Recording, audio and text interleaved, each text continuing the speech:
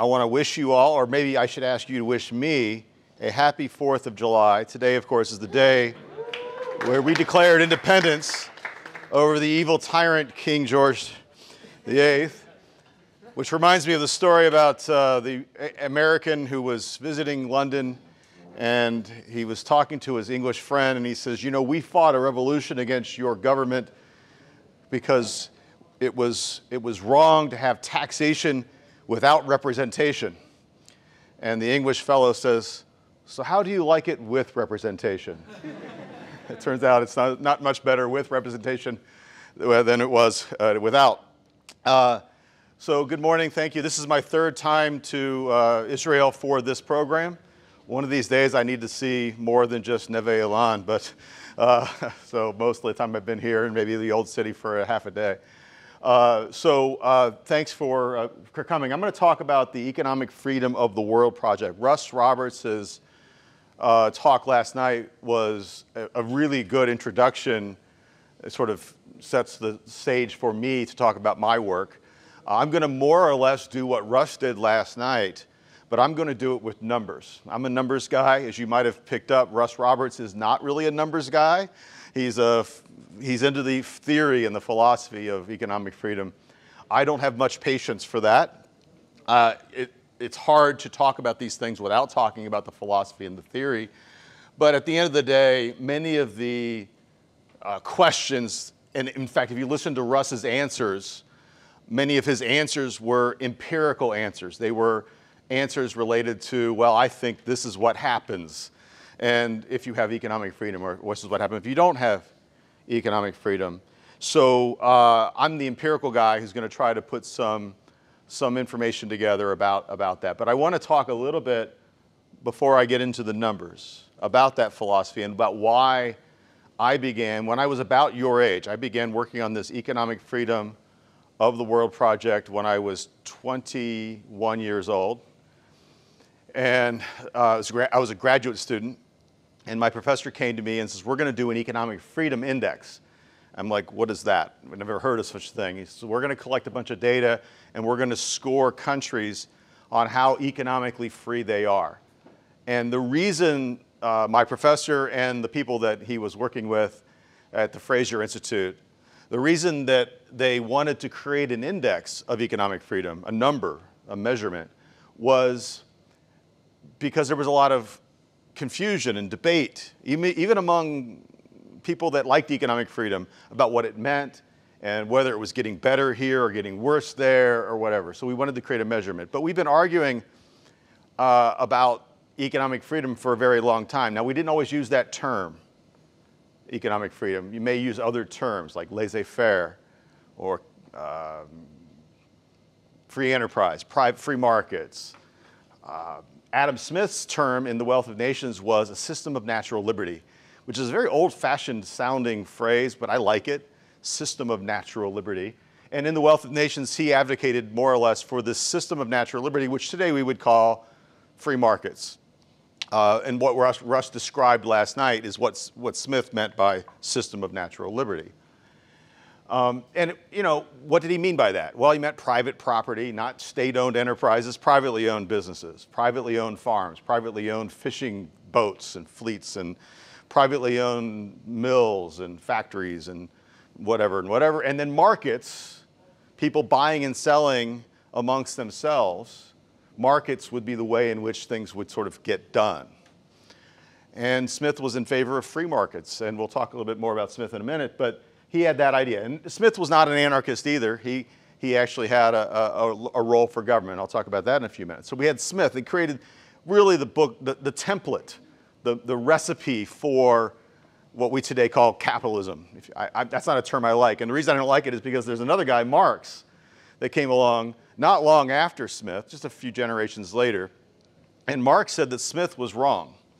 Because Marx said in The Wealth of Nations that if you have this system of natural liberty, this private property and markets and trade, that system will work pretty well. He wasn't a utopian, but he thought it would work okay. It would work like the wealth of the nation would be larger, hence the name of the book.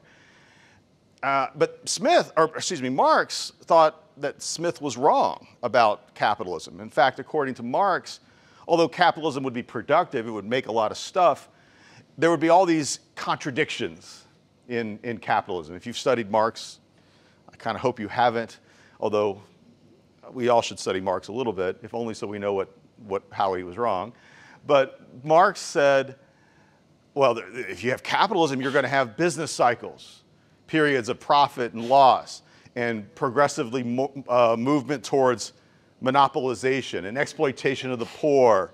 And eventually, according to Marx, the system's going to be so bad for so many people that those people will violently rise up and overthrow their capitalist overlords. So we have these two figures, the two most important figures in the history of economics, Adam Smith and Karl Marx. Smith said, hey, free markets kind of work, we should have them. And Marx says, no, free markets not only don't work, people are really going to hate it, it's going to be really, really oppressive. Now, somebody's wrong here. These are two contradictory views of the world. To me, they're both wrong. Maybe neither one is correct, but they both cannot be correct simultaneously. They're saying completely opposite things. And we've been arguing about it ever since. And the character of the argument that is very much like this little meme I've got down here. And I remember when I was a college student at Ohio University, go Bobcats, that's our thing. And it was I had friends who were Marxists, who were communists. I mean that literally. They would wear red armbands on May Day and march through campus with pictures of Mao. I swear, that's true. The 1980s was a different time than today. I don't think anybody walks, even today, no one walks around with pictures of Mao. But I had friends who were card-carrying members of the Communist Party USA. And they were good friends of mine. We would, college students, we would drink a beer and we would argue about these ideas that we were learning about in our classes and just becoming more aware of as adults. But the character of our arguments, maybe it was the beer, but the character of the arguments was very much like the people there. I would say something and they would say, no, that's not true. And then they would say something, I'm like, is not, is to, is not. And a couple more beers later, they would call me a name like a dirty capitalist pig, and I would call them a commie pinko or something. These are my favorite memories of college. But at the end of the day, I didn't convince any of my friends that they should become Adam Smith lovers, and they didn't convince me that I should become a Karl Marx lover.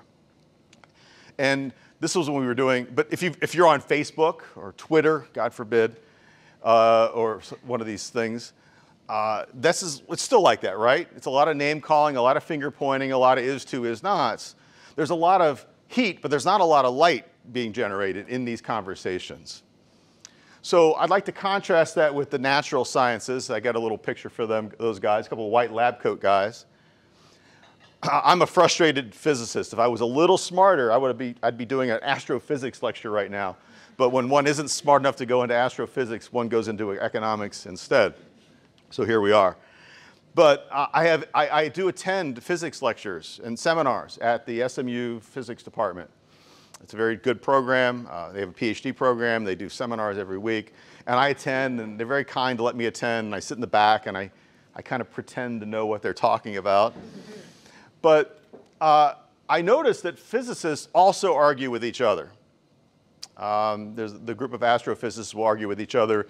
It could be different arguments, but one type of argument would be there's some data that they've gotten perhaps from maybe they've gotten some new data from the Hubble, or they've got new radio telescope data, and they're arguing about what the source of that data is, what that star or black hole or whatever is emanating that source, what is it doing? What's the process for that? And one physicist will have this view, well, this is the process that's generating that signal. Another one will say, no, actually, I think it's this process generating the signal.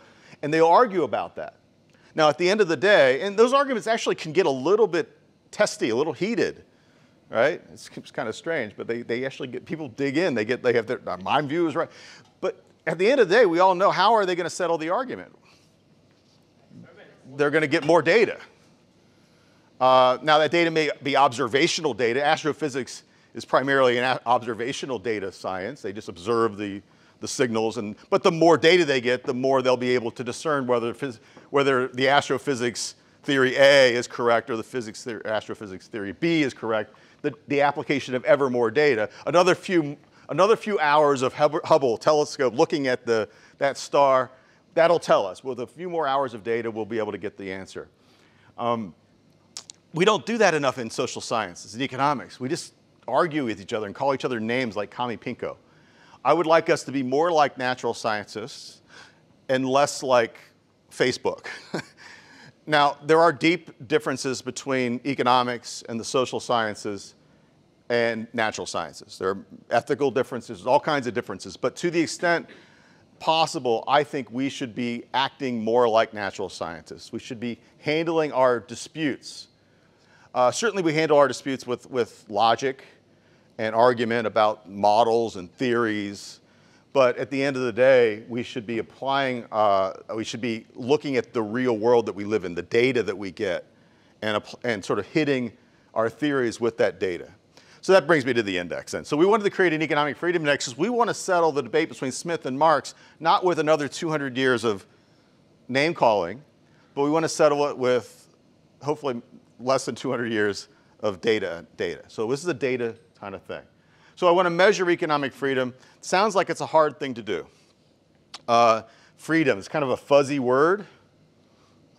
We take some time in the report, in the publication that we have, we take some time to define it. But it's a fuzzy word. And it means different things to different people. And I'm going to go with Russ Roberts' sort of definition. It's, hey, it's leaving people alone to buy, sell, and exchange, hire and fire, invest in markets. This is what we mean by it. Other people may use the word freedom in different ways. That's the way we're using it, okay? But I want to put a number on it, and that seems like it's going to be hard, and it's not easy. I mean, if it was really easy, someone would have done it before we started doing it. But the point is that we put numbers on things that are fuzzy all the time. Now, this is an American example, but we declare who the best college American football team is. And the way they do that is there's some voters who select the best 4 teams. Now, and then those 4 teams play each other, and then the winners of that game plays each other again. That's how we determine the number 1. We measure the number 1 team as whoever gets voted in, and then whoever wins 2 games. That's how we decide it. And no one likes it. No one thinks it's the correct way. And every year, whoever that winner is, whoever got voted in and whoever wins 2 games, every year there's going to be huge arguments on the internet usually and elsewhere about why the team that actually we measured to be number 1 wasn't number 1. Well, it should have been this other group or something like that. Okay, fine. We measure GDP, gross domestic product. This is more of an economics example.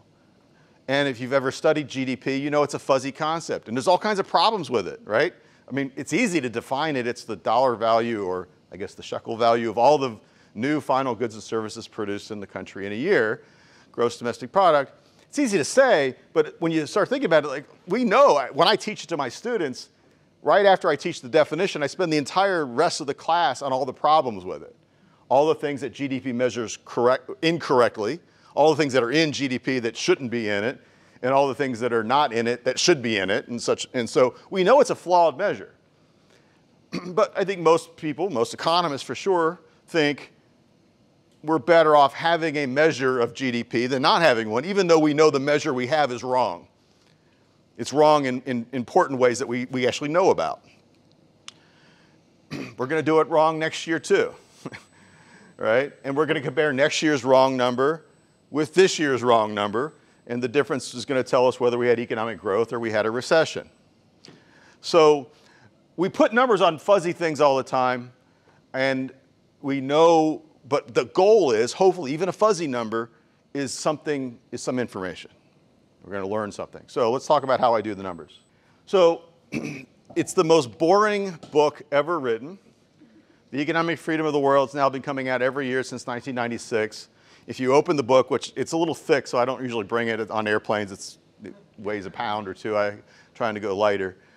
But if you open the book, it's like 165 pages of tables of numbers. And it's dull and boring, but it's a data-driven index. and I'll show you when, what is it, Wednesday I talk again. I'll do a sort of more Israeli specific conversation about the data. So there's 5 areas of the index and there's 42 variables. And there's 165 countries and we have data back to 1970. Actually, we have some data back to 1950 in a separate report. But you go that far back, it gets really sketchy, so we don't put it in the main report. But in a sense, we've got data back to 1950. So it's a very large number of countries. It's a large number of variables, currently 42, and a large time series, a large time frame that we have. And I'm not going to go through all 42 variables because you would murder me if I did that. But I want to go through just some of the things that are in the index, give you an idea what we are trying to capture, what we do capture in the index. And the 5 areas of the index are up on the board. So that's size of government, how big is the government, property rights, the monetary system, free trade internationally, and what's the regulatory system like. Those are the 5 areas, and within those 5 areas, we have those 42 variables are slotted into one of those 5 areas. So area 1, which is the size of government, I think has A, B, C, D, E, 5 parts. Okay, there's 5 things in area 1. I think there's 9 things in area 2 and so forth. So let me talk about each one just a little bit and give you a couple examples of what's in there. So size of government, how big, we're talking about fiscal size, tax and spend. How much money does the government take from people and then spend? And, you know, Russ Roberts mentioned that we're not anarchists, but we are kind of limited government people. Adam Smith was a limited government person. He wrote a whole chapter in The Wealth of Nations on public finances. And it's a short chapter because Adam Smith was a small government guy. If you read The Wealth of Nations, the chapters that Smith wrote on public finances, he says government should raise taxes and spend money on national defense, in his era, to keep the French from invading. Cops, police officers, to settle, to keep the peace. So when the bars close in Edinburgh, Scotland, and people start fighting in the streets because they've been drinking too much and people start fighting, we have police to settle to stop the fighting. And then we have courts, judges, because if we disagree about who owns this cow, and I think it's my cow, but you think it's your cow, rather than have us fight about it in the street, we just go to a judge and say, Judge, whose cow is that? And the judge will review the evidence and hopefully rule fairly. So we've got national defense, cops, and judges, courts, and that's the classic things you should think of when you think of the role of government. And Smith keeps going. He says, well, we should have what we might today call infrastructure. If you've studied formal economics and you've studied the formal concept that economists call public goods, Smith actually had a really good, sophisticated, and modern understanding of public goods. Now, in his era, that would have been basically roads and bridges. We might expand it today to include some other things, perhaps ports and airports and maybe a few things. But there's a few items that economists and Smith think the market might not be very good at providing, but we still might want to have them provided. So if private entrepreneurs, if for-profit businesses won't provide roads and bridges, then we'll have the government do it. And there's a very small class of products we call public goods, if you've studied the formal economics, that fits that bill, okay? And then he talks about schools. Smith did say that he thought there was a role for government to raise money and taxes and spend money on schools. He wasn't really happy, just like today, and Russ's comments last night, he wasn't really happy with the quality of that system, and even in his time. There's a little fun story that when Smith was what we would today call an undergraduate, when he was a younger student in university in Scotland, the practice in Scotland was that the students would pay the professors directly every day. Like when you attended lecture, you would come with your money and you would like tip him. You say, good lecture, here's your money. This is a terrifying thing. I hope it never returns. But after he finished his schooling in Scotland, he went down to Oxford for what we would today call his graduate studies. And you get to Oxford, and the Oxford professors didn't get paid directly by the students. They drew a salary from the treasury or from the church or whoever owns Oxford. And it turns out the professors at Oxford were boring, dull. They would walk into class, you know, in their like black robes, you know, and they would open up a book and they would read the book. Like that was the lecture. And Smith is like, he was immediately complaining, writing letters home. We still have some of these letters, complaining about how boring and dull the professors in Oxford were. And because they were drawing just salaries, and it didn't really matter whether if they taught bad classes or good classes, it didn't matter, they got paid. Well, what happened if you were a bad lecturer in Scotland? No one shows up to your class and you don't eat tonight, right? Because your income was based on giving a vibrant lecture, an interesting lecture to the students. So he had a lot of complaints about the English system and thought the Scottish system of university pay was superior. But leaving aside all that, he was in favor of at least some government support for education. But then the chapter's over. That's it. There are no daycare centers, no swimming pools, no recreation centers, no old age pensions. The city of Dallas, free market Texas, the city of Dallas, where I live, owns a hotel. The Omni Hotel downtown is owned by the city of Dallas.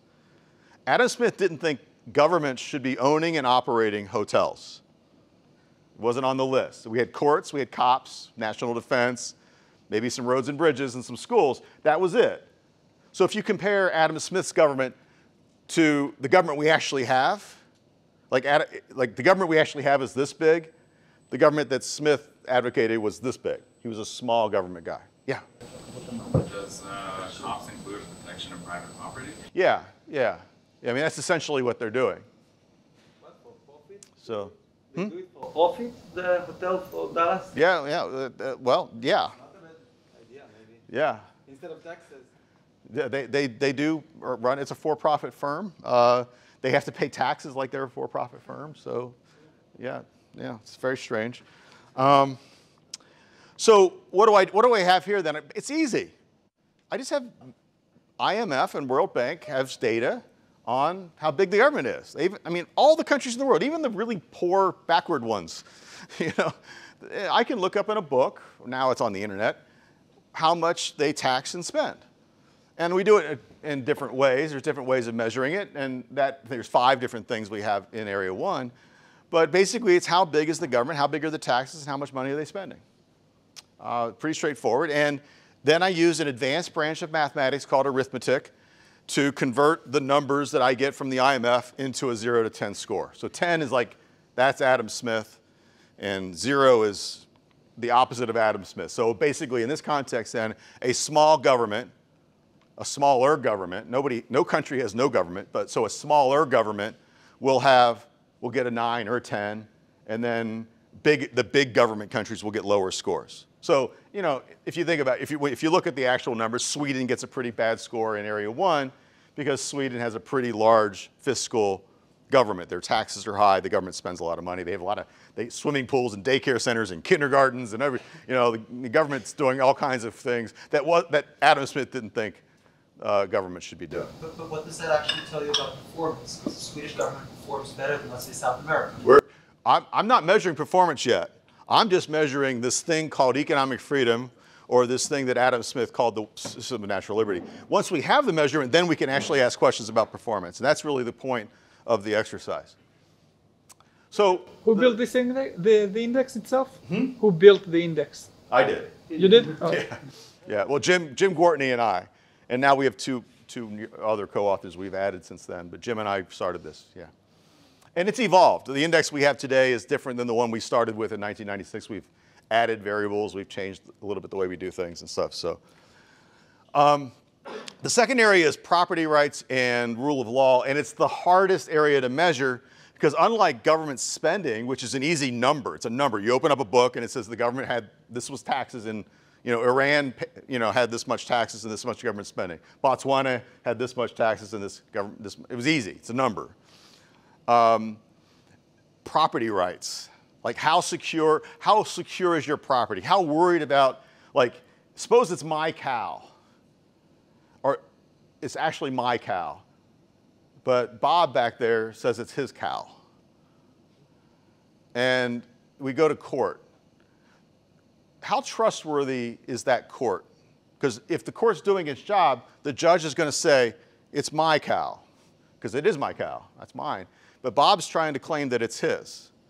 So if I go to court in Texas, the hope is that judge is going to look at the facts of the case, interview some witnesses, and everyone's going to go to the court and say, yeah, it's Lawson's cow. And the judge, if he's doing his job correctly, he'll rule for me. But in many countries, is that what happens? No, in many countries, the judge might be a Klansman or a family member of Bob Boren's back there, in which case, I'm going to lose my cow. He's going to steal my cow. He's going to use the court. That's not protecting my property right. That's actually using the court to steal my property. So the point is, courts can be, if they're operating well, they can be a great way to protect property. But in some places, actually, the courts are part of the process where people steal property. So we have measures, but it's very fuzzy. It's subjective. It's not easy to say. So we have measures, though, that are mostly based on surveys.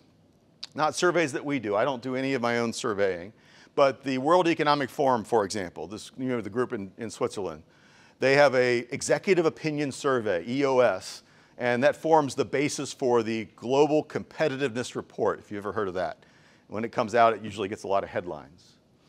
And the executive opinion survey asks people who are doing business in the countries, hundreds and hundreds of people in every country in the world, they ask them simple questions like, hey, how trustworthy are the judges?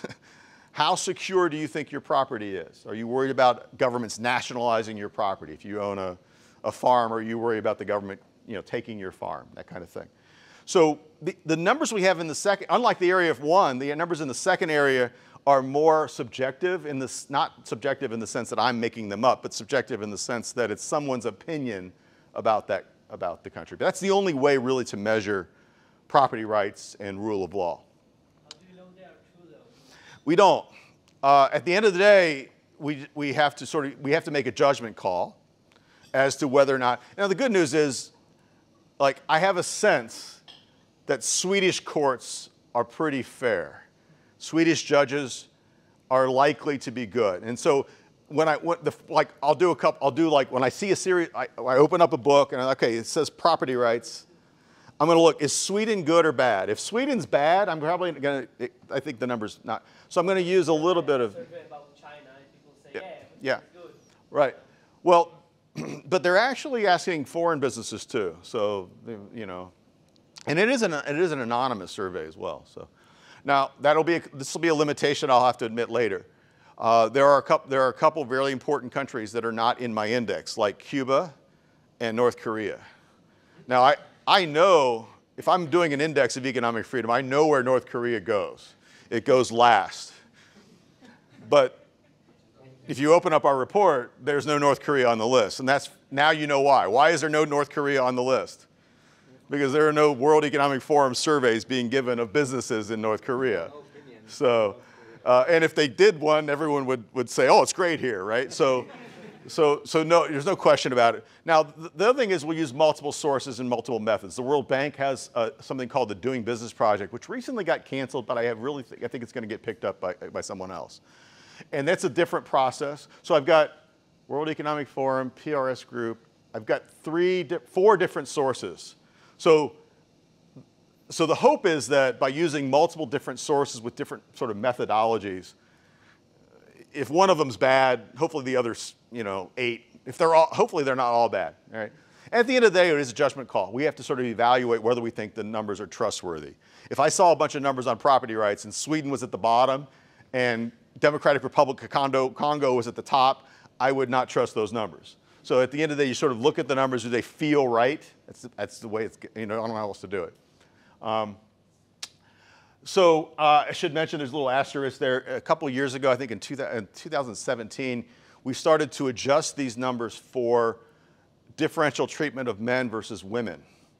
Now, in almost everything in my index, there really isn't there's nothing to distinguish men from women. Like taxes. I don't know of any country in the world where there's a different tax rate for men than women. right? The VAT is the same for the men as it is for the women, right? And many of the things we measure, tariffs and such, there's just no difference, male and female, it's the same. But in the property rights area. Actually in this Here. bill, women have a reduced income Oh, tax. sweet jeez. Really? Yeah. It's reduced? Yeah. There's There's a point system. There's a point system for. discount point. All right. Okay. I'm going to have to change my whole lecture now because of you guys. But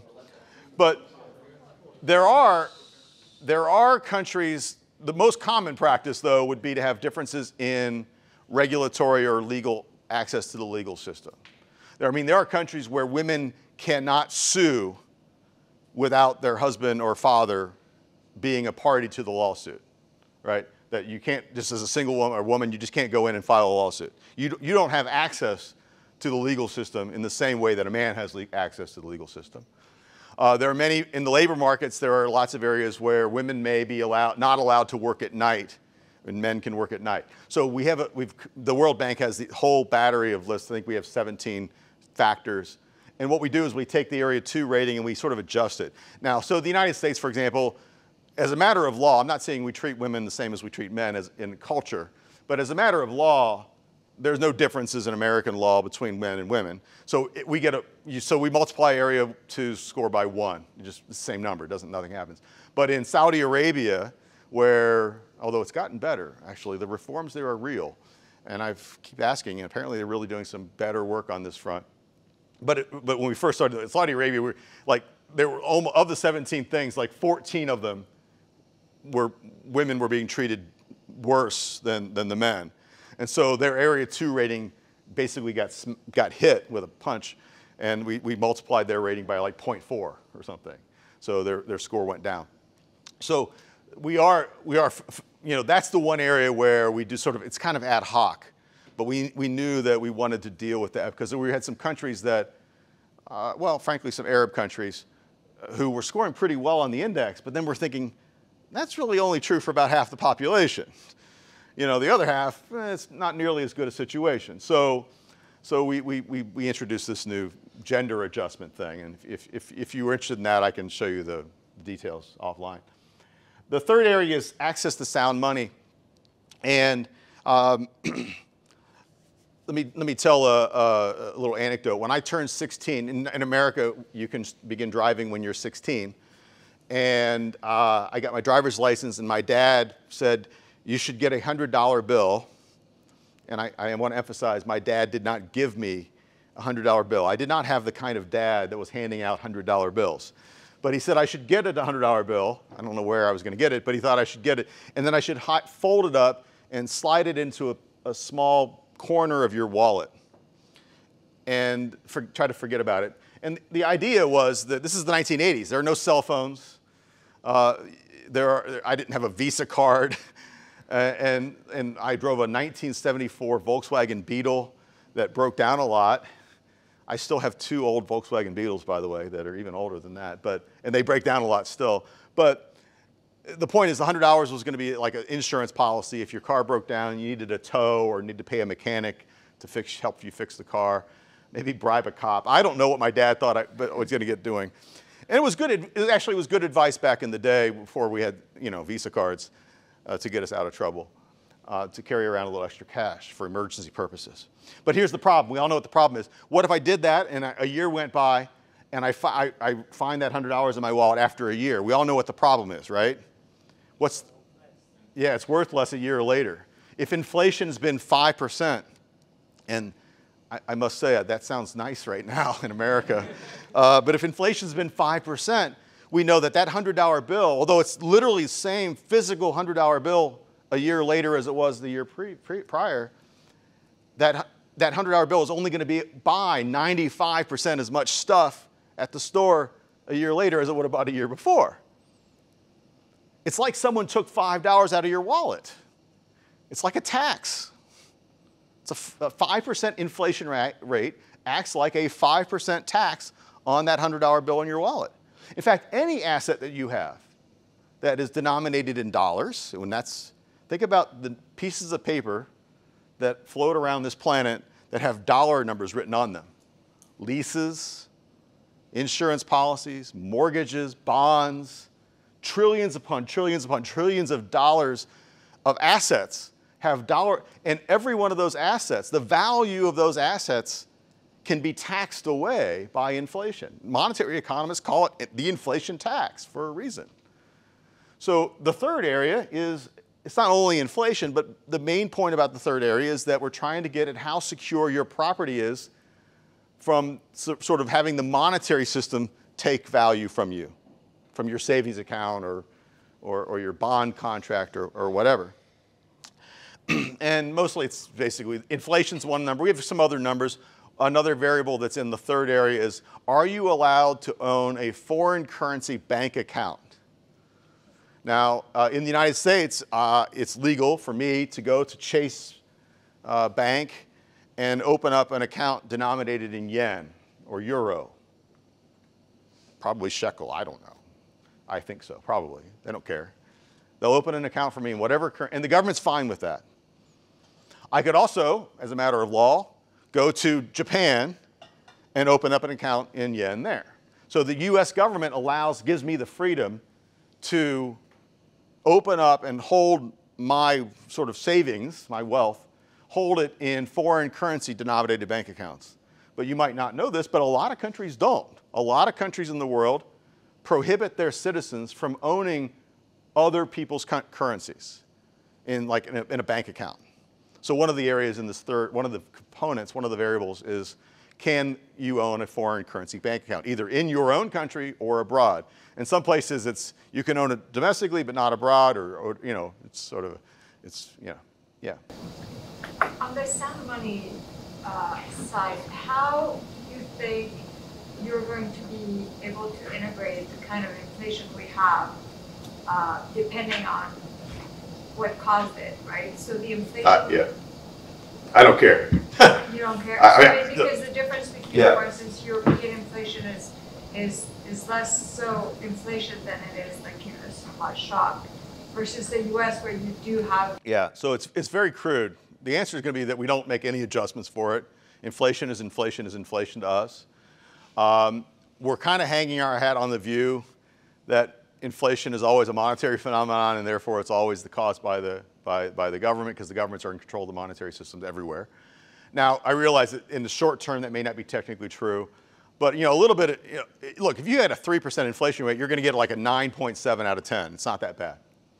Okay, this is scored in a very forgiving way, so you can have some inflation, like normal inflation, and not get too bad. You start having a lot of inflation, double digits and stuff, your numbers go down pretty quickly. Yeah.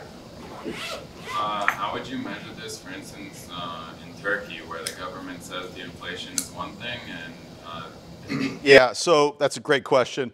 So we don't just do inflation. We have a measurement in there of money supply relative to the size of the economy. And the reason we have that is precisely because of those countries that either have a lot of price controls or they're fudging their inflation numbers, which a lot of countries do. So that's another way to get it. Now, maybe if they're fudging all the numbers, we're hopeless. But Turkey's monetary numbers are, I think, believable. And I know what their economy is doing. So, I mean, if you've got a money supply growing at 200% a year, but your economy is only growing at 2% a year, and then you try to tell me inflation is only 5%, there's something wrong, right? So we have another component. We're trying to sort of deal with that. There's one country, though, is Argentina. Argentina is notorious for lying about their inflation rate. And the private banking system in Argentina has a privately produced inflation rate measure, and we use that instead of the government's measure because it's a very believable number. But otherwise, we were kind of stuck with the government numbers. Yeah. It's a bit of a theoretical question, but is there a centralized way to control the money? Like, hypothetically, can not the government control the money? Like, have a free market of money supply? Yeah, so the reality is every country in the world, the government is in control of the decision of how we control the money supply. Now, there are only a few, in most countries, the government literally controls the money supply. Just literally, yeah. But is there a way? Well, I mean, there are a couple countries that have dollarized, and all that means, though, is that they've turned over their monetary policy to the U.S. government, which is still a collective choice. In the old days, we had private money. I mean, you know, more or less. But today, the answer is really no. I mean, I think, can we? Oh, of course, yes, we could. I'm a big fan of private monetary systems. And, you know, I know Bitcoin people want to make the claim that Bitcoin's going to become this, and I wish them well. I hope it win, you know, but the reality is right now, that's not something, there's no variation there. Every country in the world basically has got a government-run monetary system. Mm-hmm. Yeah. Yeah. Can you explain how do you give a number to this? Yeah, so the normal way, and there are a couple exceptions. I have a whole technical appendix where we, but the normal way is, so like for example, let's say government spending. Let's suppose the highest government spending was 60% of however we measure it, and the lowest was 20%. Suppose the range of the data was 20% to 60%. And we want to score the 60%'s lower scores. So what we do is we basically write a formula that says whatever the highest country was, that's the 0. And whatever the lowest government spending country was, that's the 10. And then it's basically a straight line, like the formula just does this. So the idea is that whatever the data says, the actual data, whatever units the data come in, whatever the unit is for the data, we try to map that onto a 0 to 10 scale, just straight line. There are a couple exceptions to that rule, but that's the general way it's done. So the idea is that the data, although they're index numbers, for a lot of the data, like a 2 means literally twice as much as a 4, right? I mean, or in terms of government spending, because it's backwards. Does that make sense? Yeah, but in access to sound money, you have a lot of 0 or 1. You can have a bank account abroad, or you yeah. So that's what's one of the exceptions. So that's literally a 0, 5, 10. It's you get if you're free to hold foreign currency bank accounts in both domestically and abroad, you get a 10. If it's one or the other, it's a 5. If it's neither, you get a 0. So there are a couple exceptions where it's more discrete, but most of the variables are pretty continuous, so it just maps on like nicely. Yes, sir. There's a final score. Yeah, at the end of the day, we just do a bunch of averages. All of the parameters Averages of averages of averages. The subjective parameters are not, they're equally. Yeah. So I've got 5 numbers in area 1. I take the average of those 5 numbers, and that becomes the score for area 1. I have 9 numbers in area 2. I take the average of those 9 numbers, that's area 2. And then I get 5 areas, and I take the average of those 5 areas to get an overall number. So there are other ways to do this, and I'm not defending, I don't think we've done it, the infinite number of ways to do this. That's the way we do it. We just do it with simply averages of averages of averages. Yes? You have given two examples of access to sound of money. First one was the country that allow you to hold an account in different currency, and the second one was the tax of inflation that happened in every country. What is the connection between them? Well, we're thinking here, well, the connection there is that suppose you've got a government that is printing a lot of money and therefore creating a lot of inflation. That's going to put your assets subject to this inflation tax. But if you can hold at least some of your wealth in another currency, that acts as a nice hedge. And so it's a safety valve. And we think, like Venezuela, for example, has high inflation, and Venezuela's government does not let Venezuelans hold foreign currency bank accounts domestically or abroad. But what if Venezuela's government did let people have? Well, then it'd be better for them. It would still be bad because inflation's, but it'd be better. Yeah, it's happened in Israel. Right. Israel 40 years ago. Yeah. Right. So yeah, which I'll talk a little bit about next week or a couple of days. The fourth area is, well, that's the area that I think you should think of when you think of Adam Smith, right? Adam Smith's, by no means was it his only thing. The Wealth of Nations is a very big book, but the biggest thing that Adam Smith was advocating in The Wealth of Nations was for free trade. And that was a very audacious kind of extreme argument in his period, his time, just as it is today, right?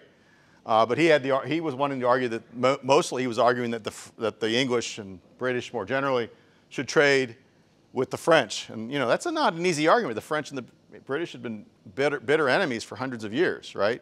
So, but there's one of my favorite lines in The Wealth of Nations is he was kind of complaining about, like, we could make wine in Scotland. but it'd be like 30 times more expensive than the wine they make in France. You know, in his theory, the theory of free trade is like, it makes more sense for us to buy low and sell high. Buy low, buy the cheap wine from the French, and we'll sell them something. We'll sell them wool, because we make good wool in Scotland. So he was a free trader. He advocated free trade, massive reductions in barriers to trade. And as you might imagine, we're going to basically go to the WTO to get tariff rate data. We measured the average tariff rate from the World Trade Organization. We also measure the standard deviation of the, like if you've got like some tariff rates at 1,000% and others at 0%, that means you're really playing political games with different products, right? If everything, Chile is an example of a country that has a pretty high average tariff, but it's across the board the same. It's like it's 8% or something. It's like literally just 8%. It's like a VAT. It's like a sales tax. So, but they don't have any that are 100 and 0. It's 8 across the board. So 8's actually high, so they don't do really well there. But they get a really good score in the standard deviation because there's no standard deviation. There's no variation at all. We also have some capital control measures here. It's not just the interferences on goods and exports and imports, but also capital flows, investment flows.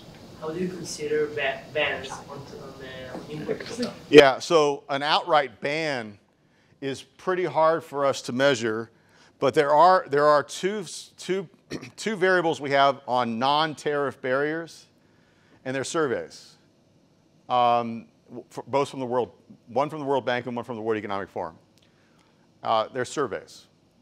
And a ban, we hope, I don't know. We hope, though, that the surveys would capture, if you're banning a lot of products, it's like simply, it's like an infinite tariff rate, right? We hope that those two components would pick it up. There's also another one, and this is going to, that really took a hit this year, is we have one variable on, it's like 1/3 of 1/5, it's very small weight in terms of the weighting, but it's on travel. Are you free to travel without a visa? Can you enter the country without a visa?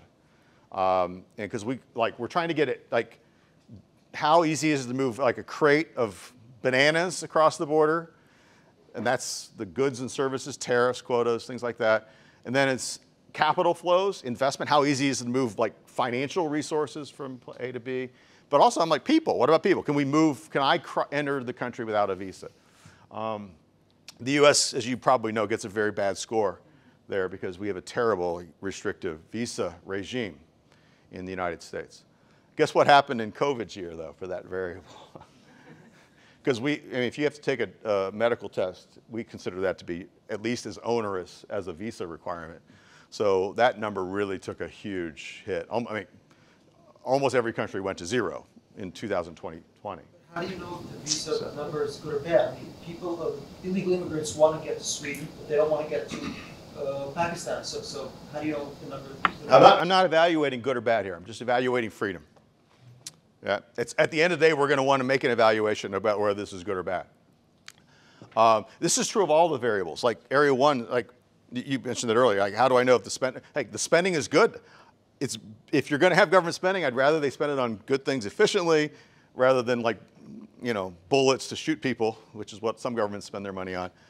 But that's, to me, that's the quality of the spending or the quality of the government. I'm just talking about but you're correct. At the end of the day, we want to look at that. The last one is regulation of credit markets. It's basically banking, labor markets, and just general business regulations. This gets a lot of surveys and a lot of the sort of softer things. The credit market one, though, is pretty hard because it's basically like interest rate controls, which aren't really common today. But going back in time, it was really common to have interest rate controls. Even the United States had interest rate controls on like bank accounts, domestic bank accounts. We don't have that now, but we did in the 70s. And so today, most countries have deregulated interest rates. But historically, if I go back to the 1970, 75 data, you'll see a lot of countries would score badly there. And now they get 10s, but they were getting 2s or 5s back in the old days. We have a variable in 5 on banking, like ownership of banks, like what percentage of the banks are owned by the government. In China, that's 100%, right? So China gets a very bad score there because every bank in China is owned by the government. There are no private banks domestically. In the United States, I think that number is 0, like no government-run banks. So, although we could argue that point. So, yeah. Yeah, it's not a commercial bank, though. I mean, we're talking about commercial, like retail commercial banks. Labor markets, we've got variables from the World Bank mainly, also the World Economic Forum here too, on minimum wage, as Russ Roberts mentioned last night. We consider that to be an infringement on the freedom of employers and employees to set wages at mutually agreeable prices. There are arguments for and against the minimum wage, but it's a violation of that freedom thing that we're trying to measure here. Yeah. You have some kind of variable that talks about unionizing. Yeah, we have one variable on unionization. It's basically, it's from the World Economic Forum. It's basically what share of the labor force is unionized. And it doesn't, like, you don't get to immediately go to 0, but it takes a government to really unionize an economy. Unionization rates without government support for unions would be very low in most places. So if you get to 20, 30, 40% of your labor force, 50% of your labor force unionized, that is because the government actually has a very they're basically forcing unions on people. If it's 2% of your labor force, that would be like, it's fine, but we do have one variable there. Yeah. Sorry, we'll go you first. How do you test the rules against discrimination in the labor force or something? Yeah, we don't have a variable on that. And I think part of the reason is we're not sure what we would view, how we would view it. We don't have a variable on it. I don't even know of a variable for that. So even if I wanted to put it in the index, I don't think there is such a number. Again, I got to get 165 countries.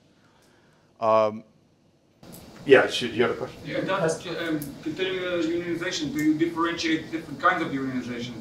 In Israel and in Sweden, the unionization of workers is very different. Yeah. And the way it's managed via the government subsidies, direct and indirect, the forcing of unionization.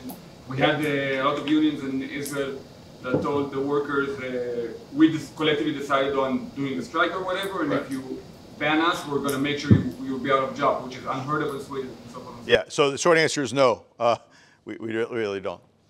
Discrimination, you could measure affirmative action, whether affirmative action. Yeah, I don't know how I get that for Botswana. I mean, that's the Congo is my test. If you say to me, you should put this in the index, my first answer is, can I get that for Congo? Because frankly, that's the problem. So yeah, because we want to do a large number of countries, we can't get too detailed in the index. The index is going to be very superficial. So let me try to get through here. Oops, wrong direction because I'm holding it backwards. So Hong Kong's number 1. I knew this without doing an index. The top tax rate in Hong Kong is 20%. Top tax rate. Billionaires in Hong Kong max out at 20% marginal income tax rates. The government of Hong Kong does have a government. They do a lot of things. It's probably bigger than Adam Smith wanted it, but it's pretty small by the global standards. Property rights are very secure there. The courts are very fair. If you sue someone in Hong Kong, the judge is going to rule on the facts as fairly as he can. Monetary system, pretty stable. Free trade, 0 tariffs. No tariffs at all. 0.0. They have no tariffs on anything. No quotas, nothing. The regulations are low. Hong Kong, I knew that. I didn't need the index to know that. Then it gets a little harder. Well, who's number 2? Who's number 3? Well, it's Singapore is second, and then it goes on through there. And if you look at the list, if I were to ask you, like, okay, name the most market-oriented countries, you probably would have said, oh, okay, Hong Kong, Singapore, U.S., maybe UK. Okay, yeah, we're all right. Switzerland. There are a couple weirdos. 2 former Soviet republics are now making the top 10, Georgia and Lithuania. Georgia is going to go out of the top 10 next year, but they're going to be like 12th, so it's still pretty high. So that's pretty cool. But most of the countries are pretty good. We're worried about Hong Kong going down, and you've all seen the crackdown. Most of that crackdown's on the political side, though. It's not like that Beijing is interfering on the tariff side or on the taxes and stuff like that. So the things that we are measuring in our index Beijing is not really interfering with. So I'm not expecting our index to really get crushed by the Chinese crackdown, because that's mostly a political crackdown, which I think is really important to talk about, but that's not what our index is looking at. The lowest countries, Venezuela's last, 165 out of 165. Most of the rest of the countries there, you see Iran is very low. Notwithstanding that you can sell your kidney there, you can't do much. You can't really sell anything else, apparently, according to our numbers. So mostly African countries. Argentina is not on there, but I think Argentina is like just slightly out of that range. This is the top and the bottom. Here's some of the bigger countries.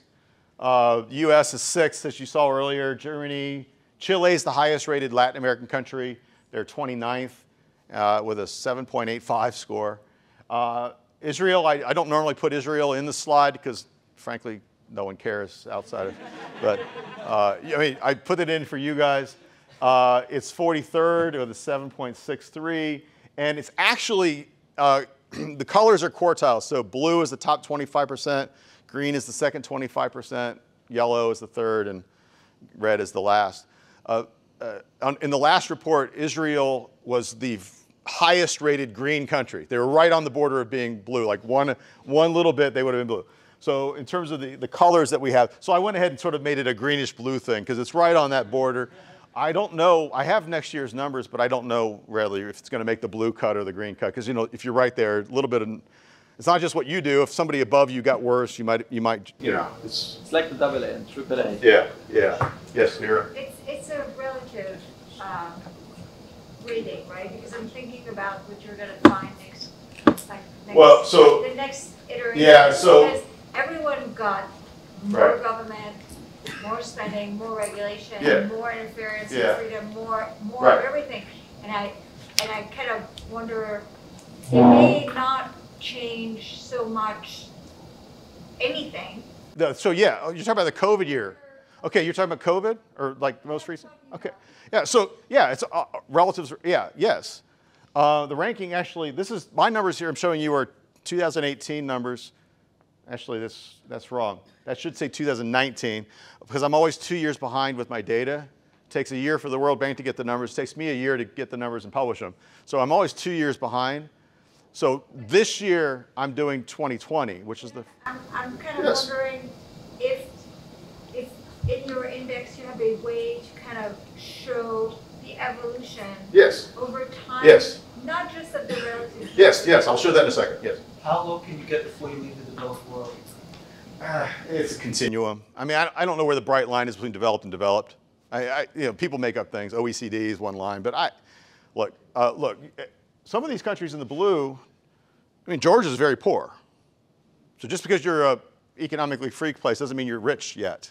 Georgia's only been economically free for a few years, so it's, yeah, let me, That's a mistake.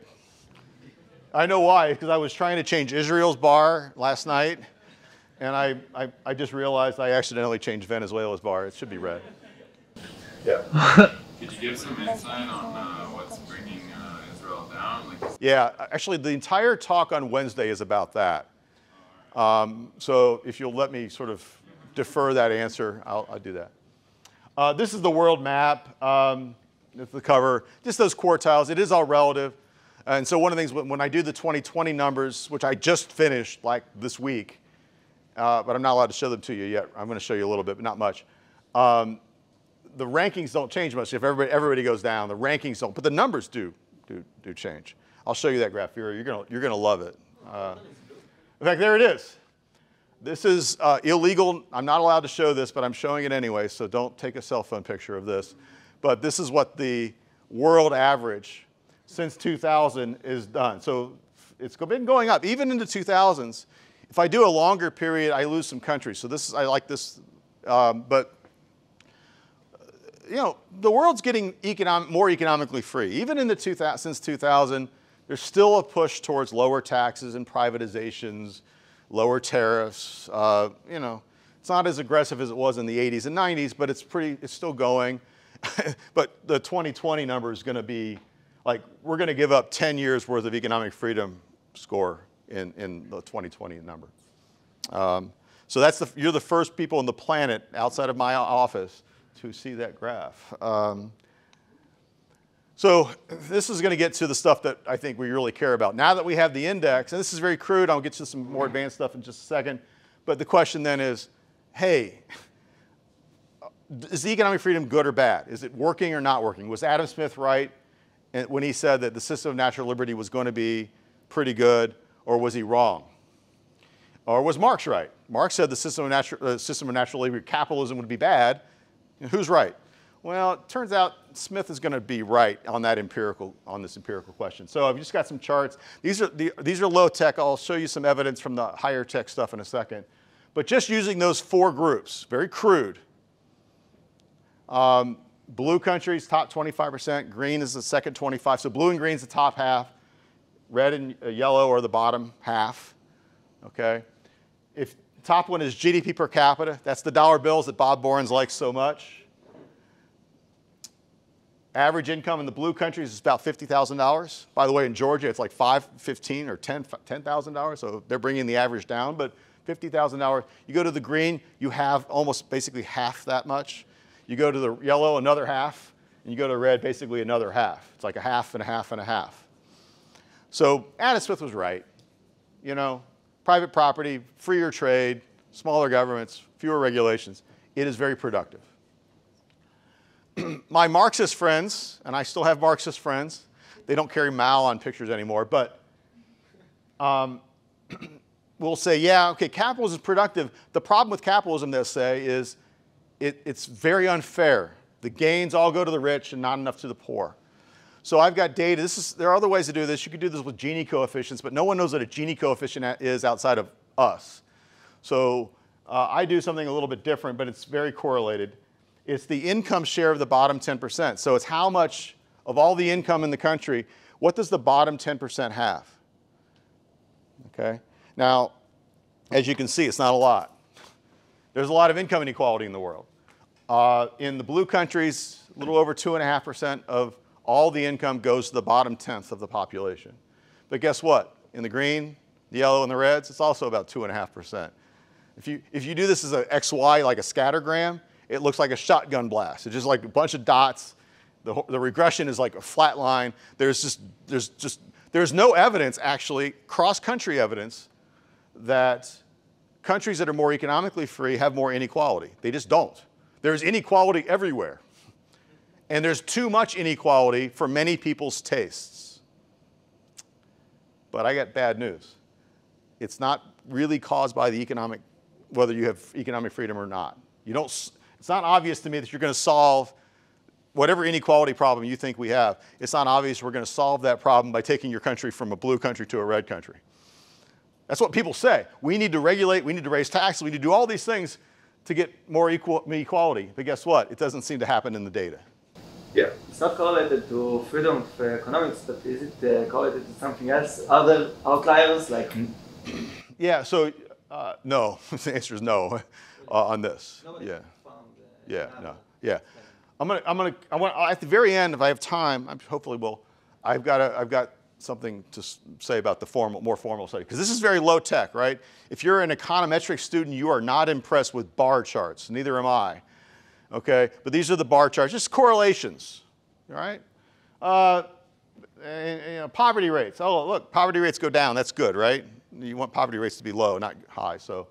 Life expectancy, look, blue countries, 80 years is the life expectancy from birth. Red countries, 60 years. 65 years now. Infant mortality, 5.3 in the blue, 50. This is correlations, but you know, I can do this all day too. I'm not going to, but I can do this all day. There's only one graph that I found that the economic freedom, like doing these simple graphs like this, there's only one variable I found where economic freedom is bad news. And Russ Roberts mentioned it last night. Obesity rates. Yeah, the only graph where the blue countries do worse than the red countries is if you look at obesity rates, which we have. So it's the only one I found. But if you do infant mortality, access to clean water, you go look at any variable, you're going to see that the blue countries on average do better. This is not proof, but it's, you know, something. How can you explain that mostly the obese people they're poor, they're not so well? Yeah, so within the country they tend to be poorer, But you know, you got to realize in many countries, no one is obese because no one's getting enough calories. So it's economic freedom tends to bring more income. And when you get more income, certain percentages of the population, oftentimes the lower part of that population, but yeah. So this is another example that cross-country differences will be different than within-country differences. That's true of a lot of things, actually. I've got a happiness, I hate happiness indexes. I do an economic freedom index, and I think that's sketchy, like in you know, borderline weird. There are happiness indexes, and they are exactly what they sound like. They literally just ask people on a survey. They don't usually say happy, but they'll say, how satisfied are you with your life? And then you put a number down. You know, I always think it's weird. I don't know how satisfied I am. Like before lunch, I'm not satisfied. After lunch, I'm very satisfied. If I'm drinking a beer, I'm like 10 out of 10. I don't know what the numbers are. But anyway, I'm happy to report that was intended to pun there, that people in blue countries are rich. So again, none of you are, if you're an econometric student, you're not impressed. Correlation is not causation. But it's not causation either. Here's what everyone learned in junior high, that correlation is not causation. And you know what most people use that phrase for? They use it to disregard something that they don't like. If you see some data you don't like, you just say, oh, correlation is not causation. I don't want to look at that. But you know what? It's not causation. When two things are correlated, you should be asking your question. The next question is, oh, I got a correlation there. Is it causal? Because it may not be, right? But it might be, right? The bar charts that I just showed are illustrative. They're just, hey, look at that, right? It's no substitute for proper econometric analysis, but even a proper econometric analysis cannot prove causation. Nothing can prove causation. Causation is up to your head, your judgment call. At the end of the day, no statistic is going to tell you if A causes B. At the end of the day, the only way you're going to decide if A causes B is if you decide A causes B. All the data that we have, all the regressions that we run, all the econometrics, all of that stuff, what I do for a living, is helping us decide whether A causes B. Okay? It's a judgment call. Okay? I can't tell you how to, but I can show you the correlations. That's true for physics as well. It is. It is. It actually is. Yeah. It's up to, the numbers can't not make judgments. Numbers are numbers. No, you get proofs only in math. That's right. That's right. We're not doing, right, we're not doing pure math here. So I have got gosh, get the right, come on. I've got a chapter coming out in next year's report, which will be released in September, I think, where I read 1,300 articles, 1,303 to be precise, articles.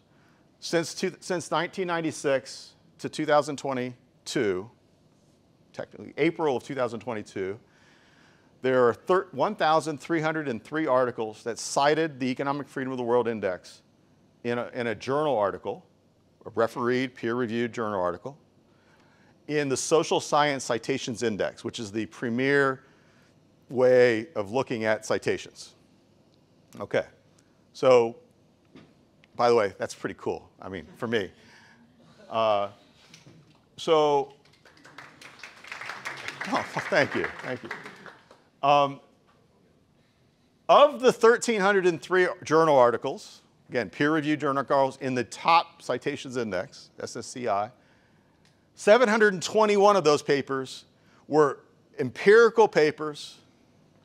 That means about 500 were just like, they cited us, but yeah, okay. I'll take every citation I get. But 721 of them were actually empirical papers where they like ran a regression. They did a model.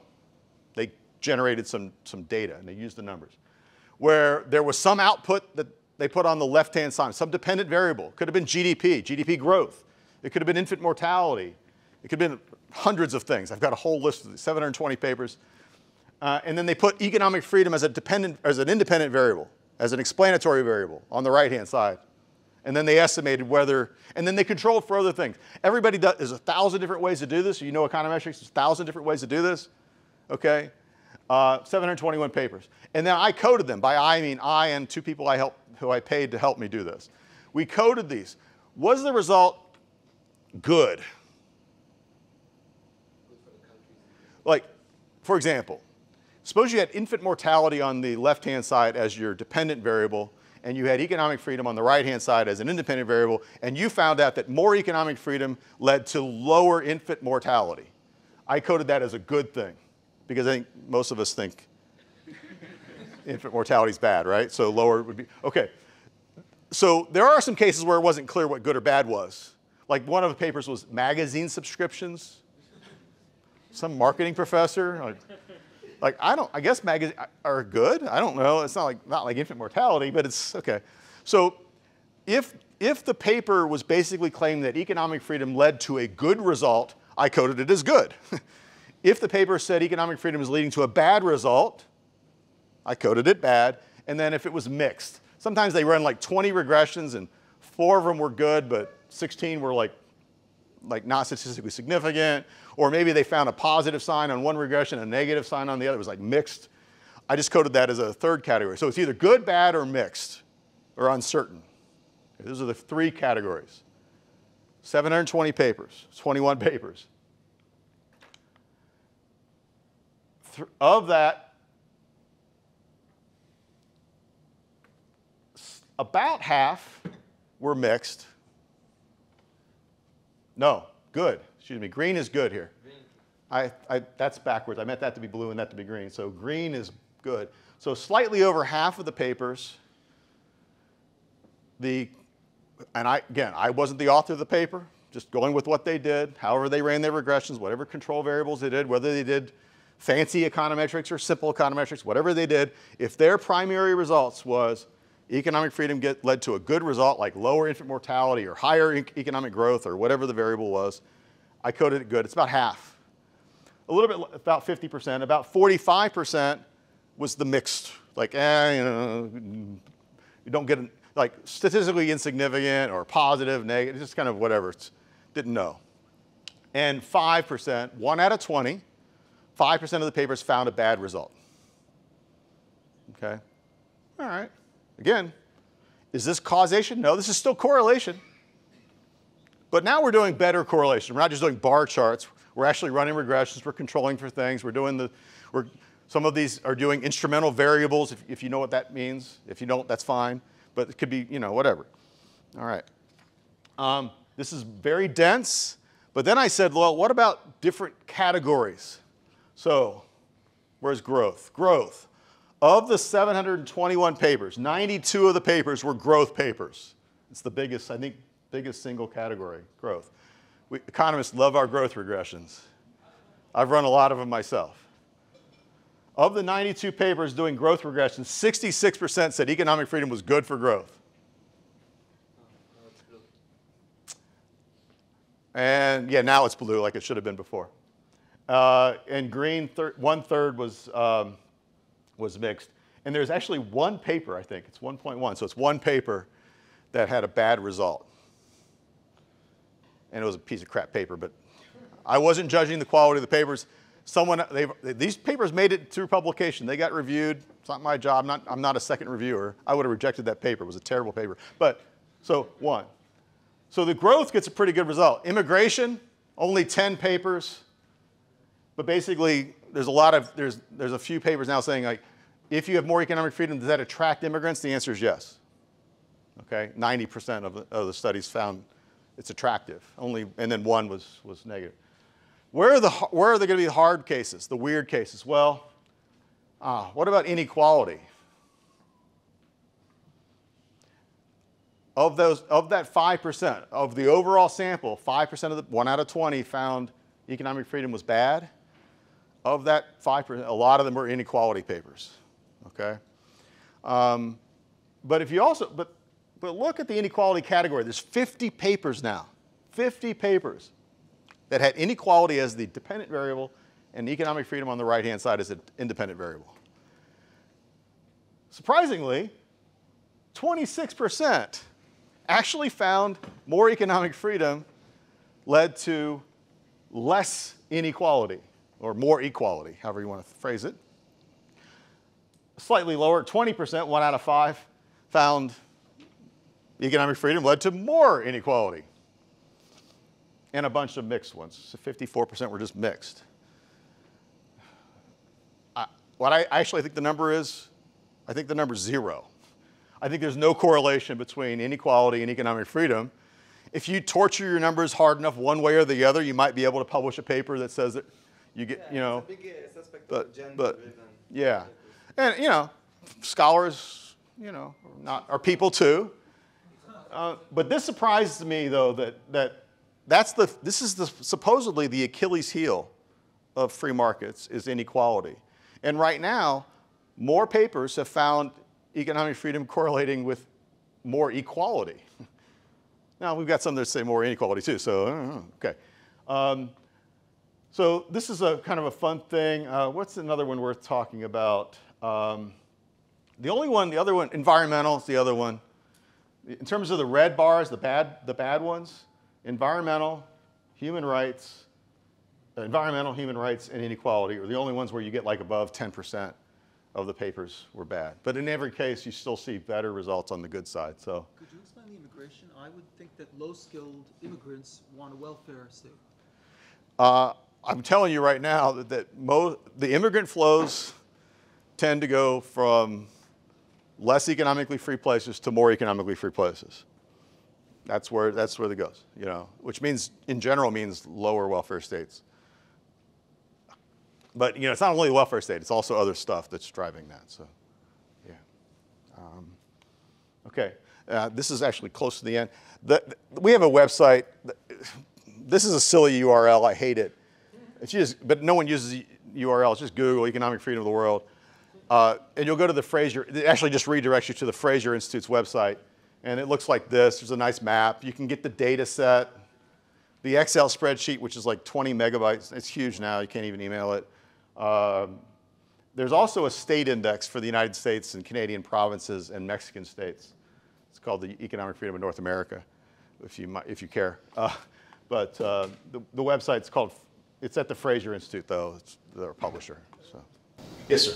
I want to ask a question about the debate between Smith and Marx. Marx said that the big monopoly or the big company control all the markets, media, government, and they have the connection to the government. In Israel, it's happened a lot. I want to ask did you measure in those 5 topics how many companies have in different markets? If they're too big, if there is enough monopoly in each of them, and if they took a control of all those markets. Well, so we would have nothing in the index about monopolization. I would consider that to be like an outcome variable to study. But of those 721 papers I listed, I don't think a single one of those papers was like looking at some kind of measure of monopolization on the left-hand side. No, I take that. I mean, Ryan and I have a paper. It's like a note. It's like a 4-page paper. There is some that we did something on that, but it really wasn't an economic freedom paper. So, yeah. No, you're right. I think that'd be a great scholarly, because one of the main claims that Marx made was that freer markets, capitalist markets, countries would have more monopolization. That's an empirical claim that's testable. And I'm thinking now off the top of my head that was not a claim that anyone's bothered to test very well yet. So I invite you to write the paper. Maybe I'll write the paper. The World Economic Forum does have a question. I don't use it in my index, but there is a question in that executive opinion survey about how competitive do you think the markets are in that country, and you could use that as your crude estimator for that. I mean, when you measure a free market, you need to count how many companies or how many competitive we have in the market. Yeah, but the problem is this gets into the weeds very quickly, but the problem is we now know, industrial organization economists now know, there is extremely poor relationship between the number of countries and the degree of competitiveness. The number of companies is a very, very poor indicator. so poor that like industrial organization people that study this like structure of markets, like for their professions, I'm not an IO guy, but you cannot publish an article today using the number of companies as an indicator of the competitive situation in the market. Because we now know that you can have extremely competitive situations with very few companies, and you might actually have the flip side is you might actually have a large number of companies, but have some collusive control among them. So the number is really a weak indicator. And so it's a really complicated scholarly issue that IO economists really argue about, which is maybe why no one's done the study that I'm wishing they would do. Yeah. I had a question over here. Yeah. No. I want to add to him.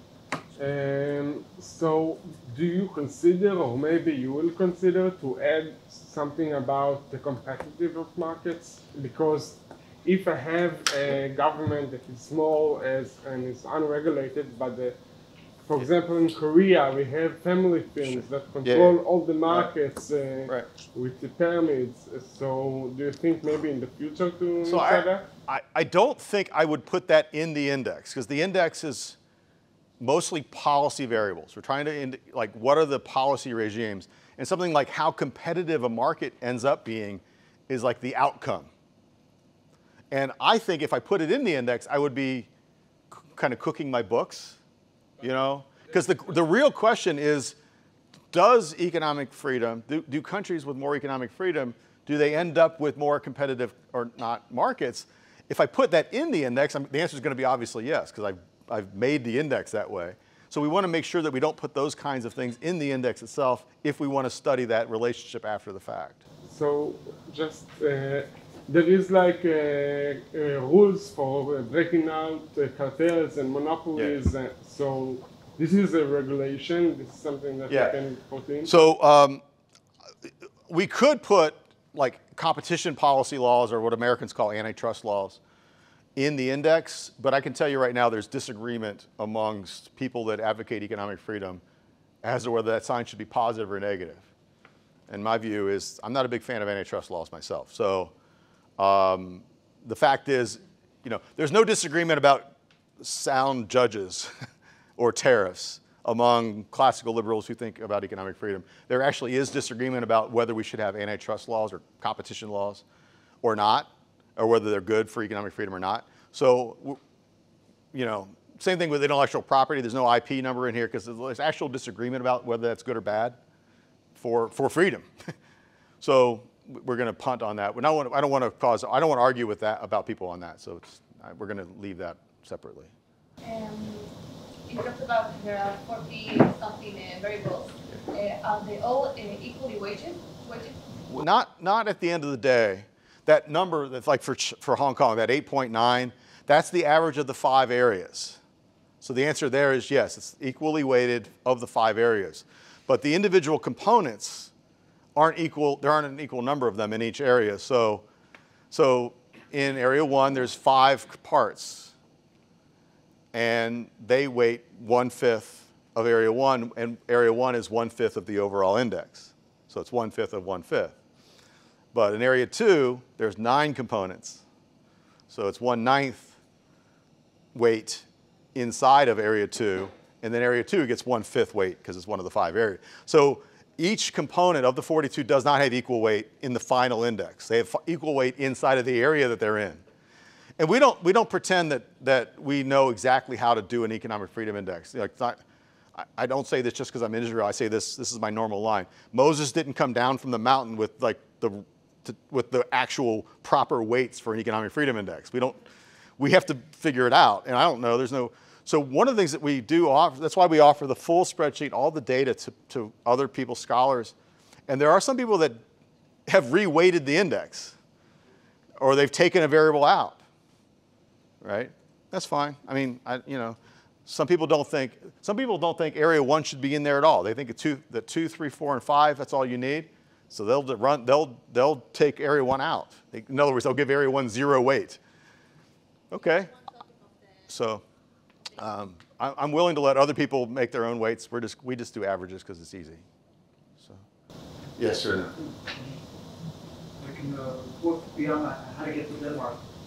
How do you get countries that are dramatically, like countries over at the top, what are they doing dramatically different? Yeah. So. You don't have interest groups. I mean. Yeah. So there's. Your question is the next logical question. Suppose you've now bought into my worldview. You now think economic freedom is good, or at least 50% of the time it's good, and only one time out of 20 is it bad. Okay. Suppose you now buy the theory. The next obvious question is, well, like, how do I get more economic freedom, right? And there is, let's see, it doesn't say here. Actually, I do know the number. Of the 1,300 papers, 721 were empirical. There was about 90 papers now that had economic freedom on the left-hand side. They were trying to figure out why economic freedom is higher or lower, or why it's growing or declining in different countries. I did a review article just last year, 2020, well, I guess it's 2 years ago now, with Ryan Murphy and Ben Powell, where we reviewed, I think we didn't have 90, we had 76 papers. And we try to figure out, and the short answer is, I get no idea. We see economic freedom is higher in some places, lower in other places. We see that some countries liberalize, they start low and they go up. Other countries like Venezuela start high and go down. We see this stuff, but finding explanations for that is not super easy. And I don't think there's a consensus in the literature. A lot of things that have been tested though, things like common law countries versus say French law, statutory law type countries. Digitizing bureaucracy. Doesn't work. Yeah, I've never seen that study, but it's all over the map. Some people think it's deep roots, like what was your country like in 1500? Is that still, Mark would like that kind of thing, right? So there's a survey, I can give you the proper citation offline if you'd like it. We did a survey of that. I will say that one thing that does pop up probably is democracy. This is probably not a great surprise, but autocratic regimes are not really friendly to economic freedom. So Singapore is an exception, and Hong Kong is an exception. But the general rule, if you look at the countries that are blue down to the countries that are red, mostly it's democratic up on the top and autocratic down on the bottom. It's not a perfect, the R squared isn't 1, but so the literature was pretty favorable towards democracy, democratic decision-making processes being better for economic freedom. And I think that's probably true. Also, look, Chile was transformed by dictators. Yeah. So there are exceptions. And I think also, you have to be careful when you talk about democracy. Yeah. Because yes. The United States was a democratic republic. It was not a pure democracy. Right. So we make this point in our review that none of the papers that are looking at democracy are really looking at unrestricted democracy. Every concept of democracy in the literature is sort of a constitutional democracy with protection for basic human rights and stuff. So it's complicated. But for every Pinochet, for every dictator who gave their country economic freedom, there's 30 dictators who didn't, right? So the reality is, if I was advising a country, I would never advise a country to get a dictator, because the odds of getting Lee Kuan Yew or Pinochet, who were both bastards, by the way, but they were probably less evil than but the odds of getting one of those guys is pretty low. Most often you're going to get a Mugabe, right? You're going to get somebody really awful. So it's terrible advice. If you were trying to advise a country to how to get economic freedom, telling them to get a dictator to do it is that's playing with fire. I think, are we out of, okay. The boss tells us we're done. So I'm not going anywhere, so.